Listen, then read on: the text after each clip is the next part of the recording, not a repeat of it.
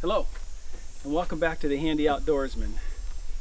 Today I kind of wanted to show you the new carryall that I built.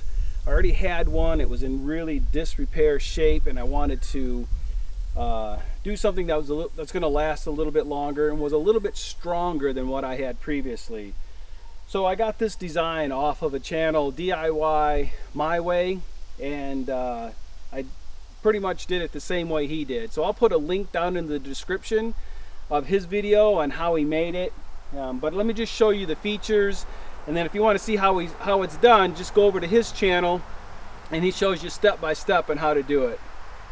Pretty much it's 5 foot in length and about maybe 3.5 feet in depth, and it's pretty nice that it's all made out of pressure treated lumber. One of the things that was done in the front is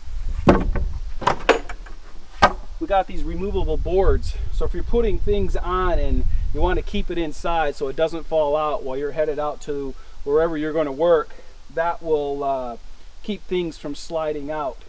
The other nice feature is the sides here,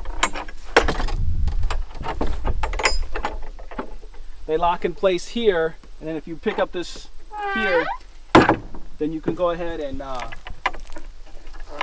lock them in, and they fold completely out of the way.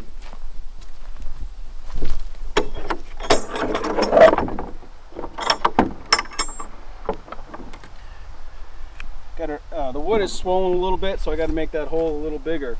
So now you got a platform. If you want to put some lumber or some logs on there, carry that. It's perfect, gets it right out of the way. The other thing that was done is we've got some PVC pipes in the back where we can go ahead and put the tools, a shovel, a pick, a rake, and they won't fall out. And they're just held in place with some clamps, and they're just regular PVC pipes that I painted black. The only thing that I can't show you right now is these two slots right here. So there's a slot on this side and a slot on this side, and that's to put chainsaws when I'm going out to cut lumber. But that's pretty much it. Short, sweet, a great design, and so far it's held up pretty well. I think you saw it on one of my other videos where I was taking out lime to the food plots, and it carried all of that just fine. So nice and easy. So that's the carryall. Nice plan.